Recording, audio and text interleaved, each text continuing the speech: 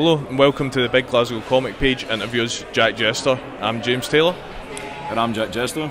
Right, welcome Jack. You're here alongside artist Frank Quietly. He done Jupiter's Legacy and All-Star Superman. How are you enjoying the event here so far? It's good. I did it last year as well, and it was a bit of a kind of step outside my comfort zone. I'm not a massive comic fan, so the last time I was here I thought, I'm not too sure what to expect, but the effort folk put into the costumes blew my mind. So yeah, I mean, I grew up with Ian from like primary one to we left high school. So it's good to see that he's organising this whole event and it's doing well.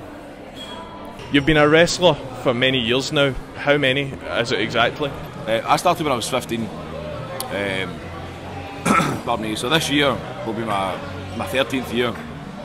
So it's crazy to think that it's been that long. Sometimes it feels long, sometimes it feels like it was yesterday, but I remember the day I started training like it was yesterday. So, you know, the fact that it was 13 years ago is mind-blowing, to be honest.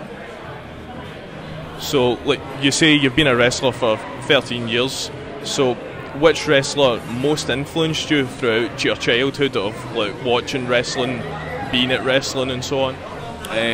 Without a question, is Mick Foley. Mick Foley was my guy. He was the only person ever to make me completely invest myself in something. You know, like he made me laugh, cry, he made me nervous, he made me, you know, like when this guy was on TV, I would not miss it. So I had the when I was young, maybe 17, 18, I did a show with him. I was on first, Mick Foley was on last. We had very, very little interaction because it was just the nature of the show.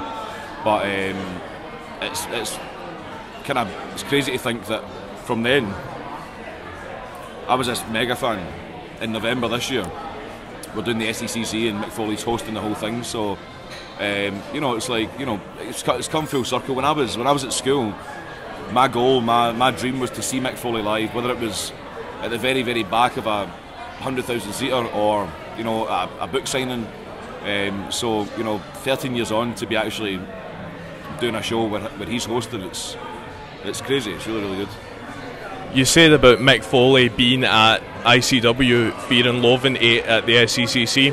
That's like a massive booking for like Mark Dallas as a whole and the whole ICW roster. So how do you think it will impact ICW as a whole?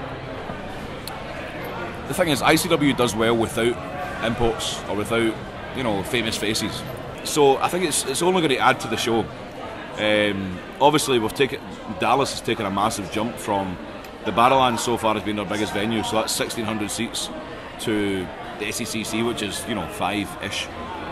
So I mean, I think it's not we need it to sell out, but you know, Dallas is good for rewarding the fans for being loyal by giving them something that they don't expect.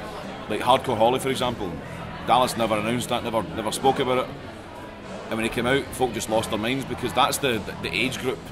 Same as me. I used to watch him every week on, you know, Raw and SmackDown and stuff like that. So when his music hit and folk didn't expect him to be there, it's just a wee thank you from us. You know, thanks for being loyal. Lose your mind. Basically, Dallas was running shows in Maryhill for a couple of years, maybe one a year. I was All-Star at the time.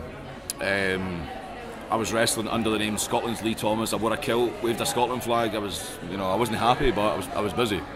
So when the time came to leave, I contacted Dallas with this idea. He says, let's run an adult show. I've got this idea based on BDSM, fetish, bondage. There's nowhere else I can do it. And he's like, nah, I'm done. I don't do it anymore. Just one more show. Run one more show. If it doesn't work, then that's it. And, you know, to his credit, he ran one more show. It did work. I mean, at the time there was maybe like 13 folk in the crowd, something like that. The next time there was 40, then there was 60. So we were like, 60 folk, this is mental. So, I mean, to think that we thought 60 folk was great, and then we sold out Apollo 23, we sold out the Classic Grand, the Garage, the Pitch House in Edinburgh, the ABC, the Barrowlands. So we need to sell out the SECC, which I'm so confident we will. But it's just progress, and you know, like, I think folk the reason it's busy because folk come to see the show, they're impressed and they bring folk back. You know, they'll say, you need to see this show. If you're not a wrestling fan, doesn't matter. Come and see this show, you'll enjoy it. So when the opportunity for Drew to come back, you know, it was a massive thing. And the thing was, it was me and Dallas knew about it. Nobody else did. Now, the boys didn't know they were coming back. None of the wrestlers, none of the fans. So we literally smuggled Drew into the country. And then he hid for 2 days in his room. Because like, in air, like everybody knows who he is. So it just took one guy to spot him, put it on Facebook, 2 and 2 together, he's coming back. So Drew locked himself in his room for 2 days. You know, the first time he was back in years. You know, and he was desperate to go party, but he had to like lock himself in. So by the time the lights went out and came back on, I was a nervous wreck. He was a nervous wreck. And if you watch it, like I break down, like you know, it was like months and months of planning. And just to hear that reaction, we thought we've done it. We've actually done it. You know, like we've managed to keep it a secret. You've come out, we get the reaction we needed, and folk just went nuts. And I had tears rolling down my face, and he was so, because it was just good to see Drew in an environment again where he was, you know, he had something in his eyes. For years at WWE, he had the good job, and he had the working for the best company, but he wasn't happy. You know what I mean? And to see a guy back, you know, the veins in his neck were sticking out, his eyes were burning, he was shaking, he had goosebumps. Like to see a guy finally get that big injection of adrenaline again, it was amazing for me to see. And obviously from then we kind of ticked over and built the story for the Barrowlands, which is the biggest thing I've done, and Drew, to his credit as well. I mean, he's done WrestleMania, he's won all the belts, but that's to this day, that's the biggest thing he's ever done as well, because we put everything into that, absolutely everything. So when the Barrowlands pulled off, you know, it was a proud moment for both of us. On May the 30th, there was ICW had its first under-18s event as part of the Clutha Trust Festival. I was there myself, and I thought it was a pretty great show, but I was wanting to know what you felt of it. Obviously you don't just do ICW, you do all these other promotions, so it's not much different, but from an ICW viewpoint, what was it like? I mean, it was different. I mean, I wrestle for, you know, many, you know, family organisations, but for ICW, I mean, when we started there was kids there, Maryhill Community Centre. They shouldn't have been there because the product was exactly the same. There was blood, there was violence, bad language. But the thing that folk don't realise, just because the kids can't come to the shows, these kids watch on demand, they watch the documentaries. They know who I am, they know who Grado is, they know who Dallas is. So for that one night to, you know, allow them to come to us, it was good. It was different. And the weird thing was, I'd actually bumped into a guy in a pub a few months ago who works for the Clutha Trust, and he was asking, can I do something? I said, sure man, I'll try and figure something out. So for us to be asked to do that show was good for us. But it was, I mean, it's always strange for us to walk out there and have to realise that we need to try and calm this down a bit. You know, we can't go full on, because there's a baby in a pram. You know, there's a wee 5-year-old kid there. But it was good. I mean, we enjoyed it. You know, it was a kind of a laid back, easy day for us, and you know, like to see our regular fans standing with their wee brothers and sisters and their nephews and nieces and their sons and their daughters. You know, it was a day that they could all come and enjoy, and you know, just take it easy. It was a charity show. You know what I mean? It was there to be enjoyed, not to be criticised or, you know, picked apart. So I would like at least a yearly event where kids can come. Ideally twice a year. You were saying just before we started that you're doing training tomorrow, and that is for the GPWA. Yeah. And I just want you to kind of talk about that yourself, if you want to let me know some things.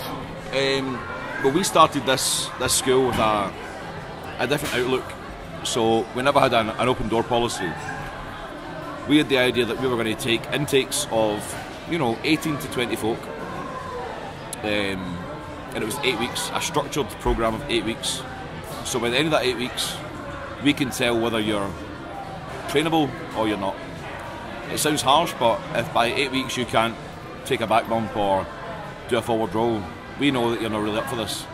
So instead of bringing you back every single week and just taking your money with no intention of getting you anywhere, we thought, you know, be fair. 8 weeks will prove whether you can do it or not. If we don't feel you can, we'll shake your hand and say thanks for doing it, but we're not going to put you through.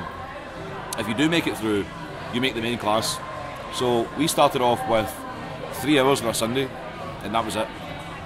And now we've got the whole day Sunday. We've got Tuesday, we've got Thursday, we've got 2 intakes coming in. So it's become full time within 6 months, and we've found some fantastic talent, really, really fantastic. You know, everybody who joins, we appreciate them coming. If it's not for them, we'll tell them for their benefit. You know, we don't believe in just taking money every week when we know we're never going to put them on a show or we're not going to push them for anything. It's not fair. You know what I mean? Like, I would rather they save that money than just give it to us for no reason. So it's getting massive, and it's obviously myself, Red Lightning, Wolfgang, Lionheart, and BT Gun. So the 5 hours are there every single week. Obviously different skills and different outlooks. So if you're going to start wrestling, there's no better place to start than at GPWA, and it's grown so much. So I'm really proud of what we've done, and I'm proud of the guys who've started, because as I said before, there's a lot of talent there. What would you say to someone who thinks that they might be too old to start training to be a wrestler? Is that a myth, or do you think that anybody at any age could then go on to achieve something in the wrestling industry? It depends on how hard you want to work. You could be 16 and come to training for 10 years and call it in and be lazy and eventually get a match 10 years later. Or you could come in at 25, 26, 30 and bust your balls and make sure that you want to get somewhere. So I don't believe there's an age gap. Obviously, the younger you are, the more beneficial it is. But if you start at 35, you've got less time. So you want to show up. If you've got a good body, good promo skills, you want to work hard, then there's no reason why you're any different to somebody that's 15, 16. You know what I mean? So I think a lot of guys, the problem that we have is guys calling up saying, oh, I'm overweight, or I'm too skinny, or I'm not very fit. I'll take 6 months to train. Why? Like, just join now. This will help you lose weight. This will help you get fit. This will help you get bigger. Why wait 6 months and then come? That's 6 months wasted. Join now. Wrestling's about, wrestling's always been about, different shapes and sizes. There's no rules. You look at Rey Mysterio. The tiniest guy I've ever met. He's tiny, absolutely tiny. And then guys like, like Giant Haystacks. Was he an athlete? No. He was a 45 stone, big, massive, fat guy. But he also happened to be one of the biggest stars on the planet. It doesn't matter. If you build it right, all right, you can't do a moonsault. Who cares? If you can't do a forward roll or a back bump, that's an issue. But we don't all have to do moonsaults. It's just build it, work on your strengths. Cover your weaknesses. But you want to start wrestling, I don't care what age you are. Don't make that an excuse. Join up, pay your money, get your head down, try hard, because the only person stopping you is yourself.